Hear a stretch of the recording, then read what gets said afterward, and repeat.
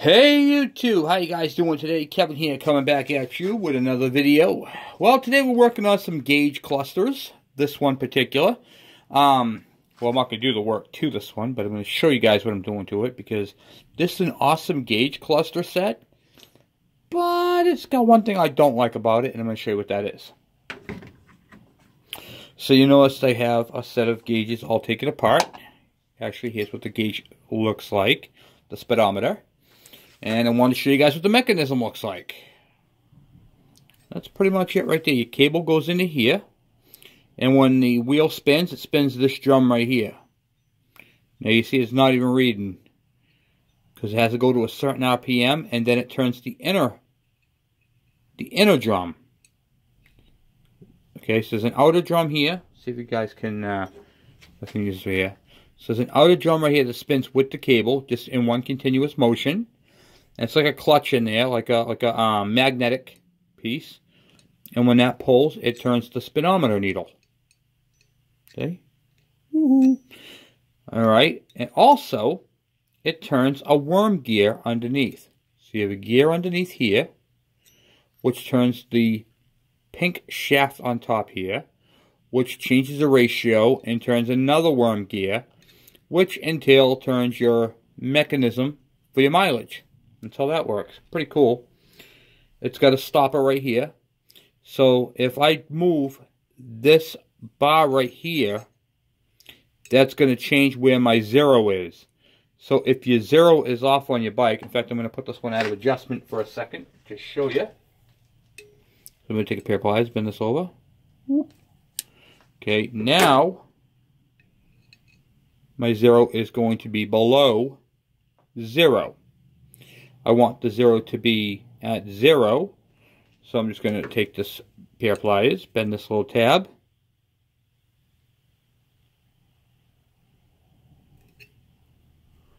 Until 0 is on 0 again.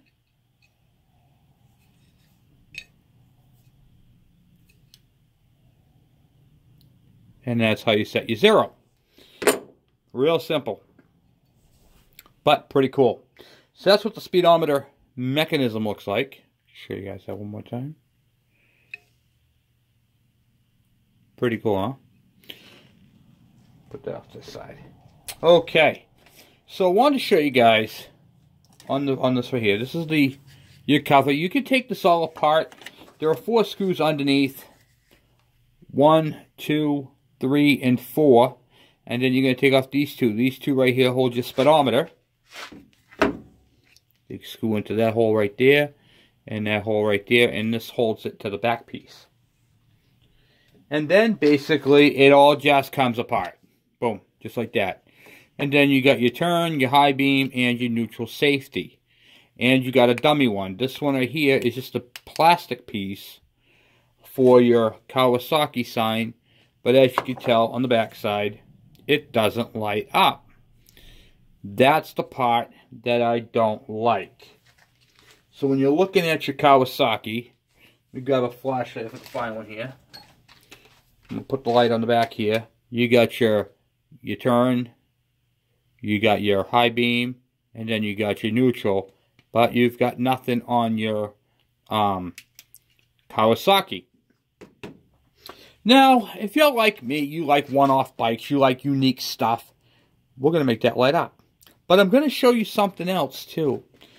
I think that right there was intended to be lit up. I'm going to show you a couple theories behind that.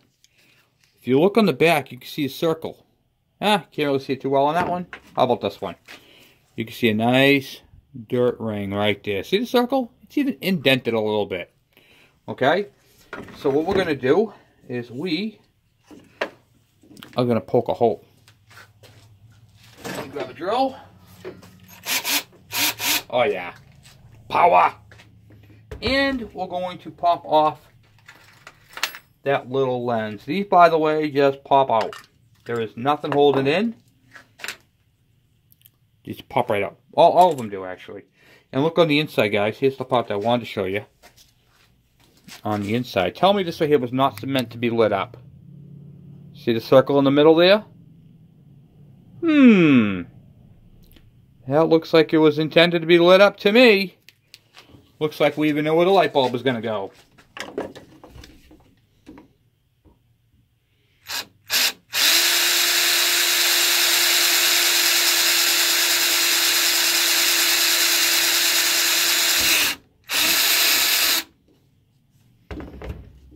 Well, that right there wasn't centered, was it?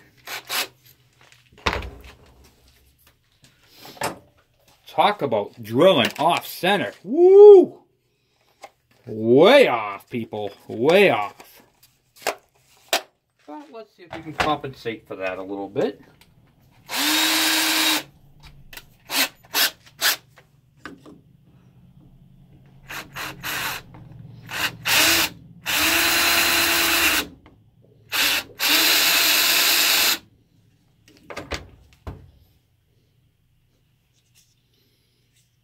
A little better.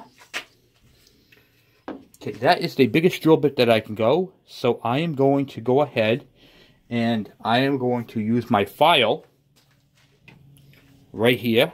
And I'm going to make that hole bigger to match the size. Because I only using a 3/8, what do you call it there, drill. And the hole is bigger than 3/8.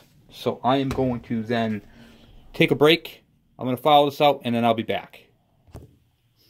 Okay, so I did a really crappy job honing it out, you know, making it bigger. I didn't match it properly, but all you need is an extra socket. This is the different style bulb. I have some extra ones kicking around, but it will fit in here. And you make sure you do it so it's snug in there, okay? And what you're going to do is you're going to take these two wires right here, and you're going to tap into them right there. You're going to solder the red to the red, the black to the black, and heat shrink it. And then you'll have your second light. Now you're probably saying to yourself, Kevin, what's that going to look like? Alright, let me see if I can get you guys to... You guys see me alright? Hopefully you can. You got your turn signal right there. These are a little bright because I'm using LED lights, but if you're using an incandescent bulb, so it'll be a lot less.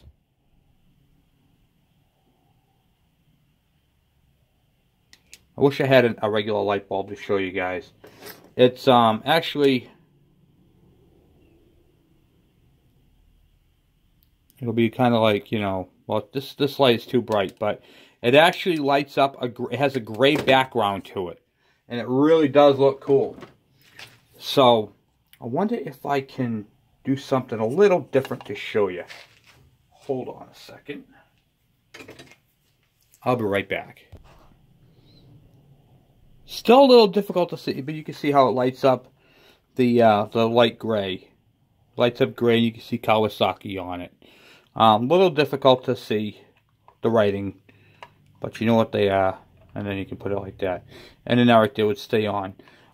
You can also use this light if you're using accessories.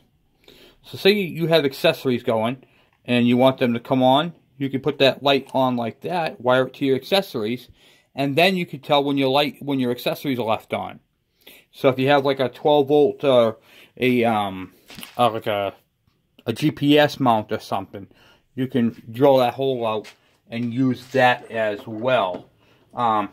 Pretty cool little thing to have, and it just uses an incandescent bulb.